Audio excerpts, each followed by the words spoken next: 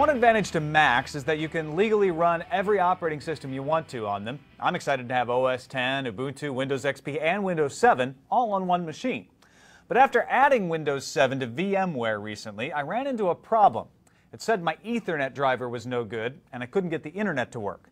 I tried reinstalling VMware tools, but nothing worked. Nothing, that is, until I tried this handy tip I found on Dave Taylor's website. Thanks, Dave.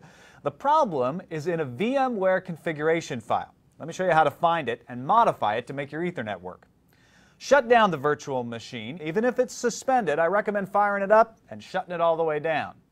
Now you need to find the virtual image of Windows 7. It's likely in Documents in a folder called Virtual Machines. The image for your Windows 7 is likely called something like Windows 7.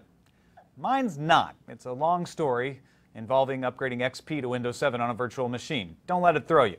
Whatever your image is called, if you're sure it's the right one, Control or right-click and choose Show Package Contents. Now find the file that ends in .vmx. Right or Control-click on that file and choose Open With, and then choose Text Edit or whatever text editor you prefer.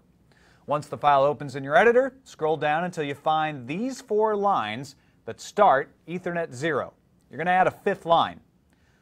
Type Ethernet 0 .virtualdev equals quote E1000 end quote. Now save that file and close it. Go restart the virtual machine, and you should now have the ability to surf the internet. It's a virtual miracle! I know. I'm Tom Merritt, CNET.com. For your daily dose of tech news, check out CNET's Loaded. It's packed full of the latest tech news highlights that matter to you. Find out the latest gadgets or the coolest gizmos, all that and more Monday through Thursday at CNET.com/loaded.